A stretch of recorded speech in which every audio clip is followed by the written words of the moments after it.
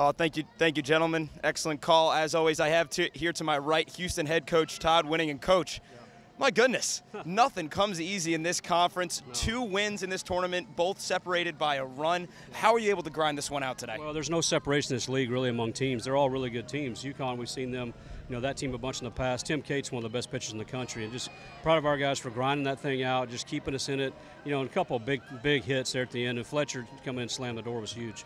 You met this team last year in the finals, dropped that one, and now you're back to your 4th straight semifinal. Yeah. What does your team need to do to get back to that final again this year? Just play good. When we play good, we're a pretty good team. We just gotta go out, go 1 pitch at a time. We'll be fine.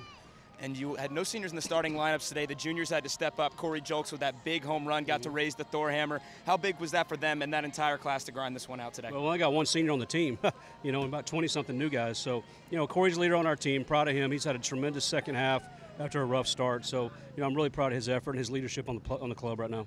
Well, thanks, Coach. Enjoy the off day, and good luck in the semis. All right, thank you. And we're now with Houston junior Julks, who's got the Thor hammer. That means he hit a home run. It ended up being a big one today. Corey, a huge win for this ball club, 4th straight semifinal appearance. How does it feel right now? Oh, it feels great, man. Since last year we came up short, and this year we're trying to finish it off. And, playing well, trying to roll on and finish it up this time. You hit that big home run. You're around in third base. You knew you had the Thor hammer waiting for you. How good did it feel to hit that one for your team and then get to celebrate right at the end there? Oh, man, it felt great, man, because every time you do it, you get the hammer, so that's a great feeling. And finally, back to your 4th straight semis. What does this team need to do to make it to the finals for another year? Just keep playing hard.